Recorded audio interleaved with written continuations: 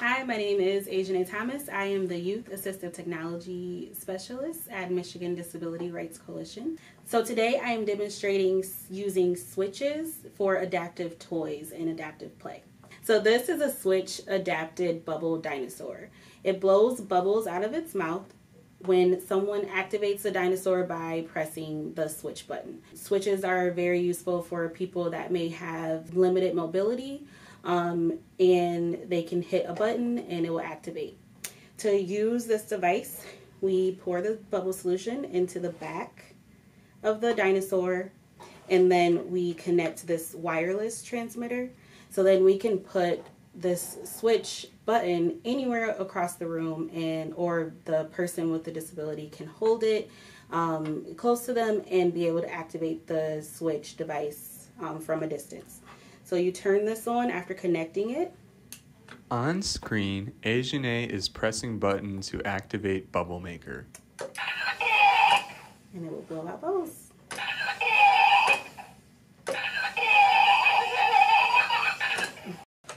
This device is called an alternate spinner, and once again this is a device that is switch adapted, so it is controlled by hitting the button on this switch.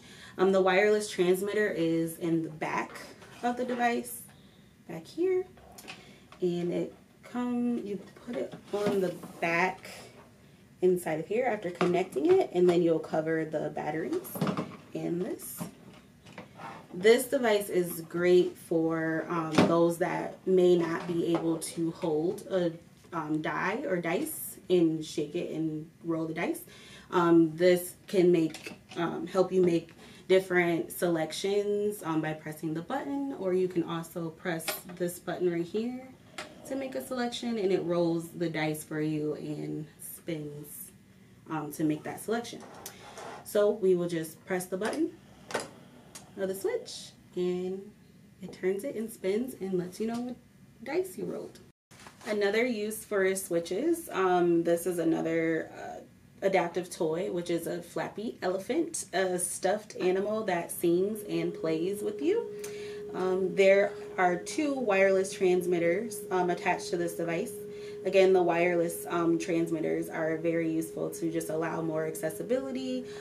Chair users don't have to worry about getting a cord wrapped up in their wheels, and they can kind of be able to move around with the switches as much as they need to. And if you wanted to put them on a tray or a desk, the switches with the wireless transmitters are just a little bit more helpful with that mobility.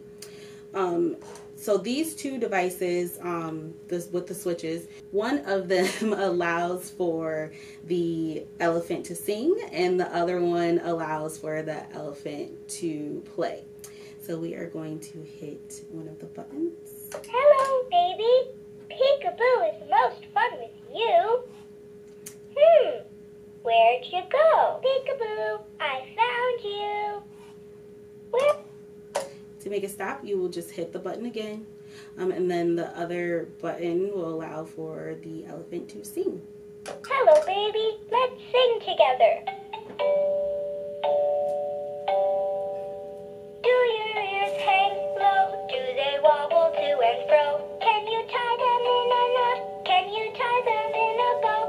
Can you throw them over your shoulder like a continental soldier? Do your ears hang low? To make it stop again, you will hit the button. So some of the pros and cons of the switch adapted toys.